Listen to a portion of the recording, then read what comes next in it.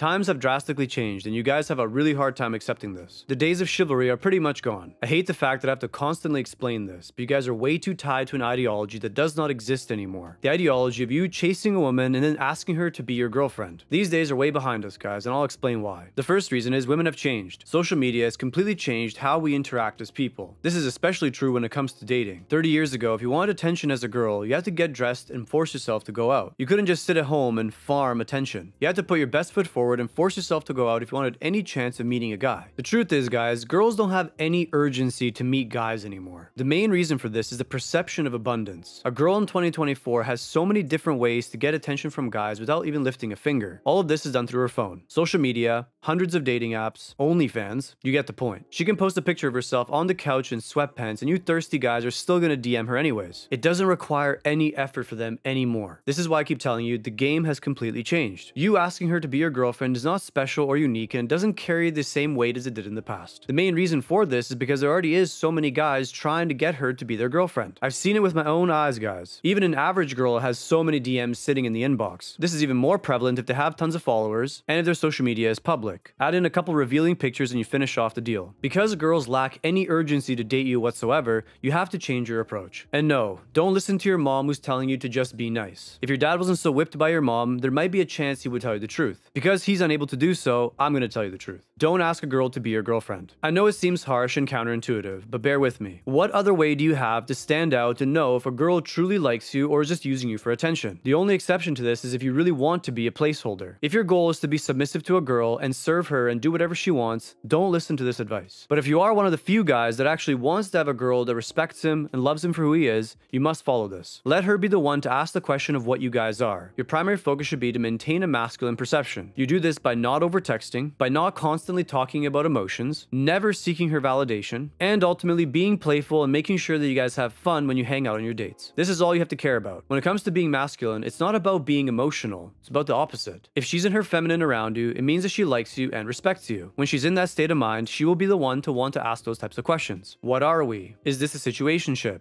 Do you like me like that? Do you think I'm pretty? These are all different forms of the same question. She is trying to get validation from you. Essentially, she's chasing you. This is the ideal position to be in as a guy in 2024 if you're looking for genuine desire. Every girl is going to tell you this isn't true, including your mom and your sister. The problem is, we always have to focus on what people do, not what they say. People will always preach what's comfortable and socially acceptable, not necessarily the truth. The truth, oftentimes, can seem extremely unflattering, especially in 2024. Everyone's constantly trying to confuse you with different perspectives so you don't know what to believe. Ultimately, people believe in things that give them the greatest benefit, not necessarily what's objectively true or good. A perfect example of this is how people vote. People won't vote for what's good for society. They'll vote on the basis of what's good for them and their benefit. This is why in 2024, you have to be extra skeptical of what people tell you. Too many of you guys look at things way too surface level. This is especially true when it comes to what people will tell you about modern dating. It's for this exact reason that I developed an entire community for you guys to learn all about this. In there, I also teach you how to make money online, how to dress well, and how to improve your fitness. Essentially, it's the secret place you can join that encourages objective reality, not subjective opinions. For the tiny minority of you that genuinely want to improve,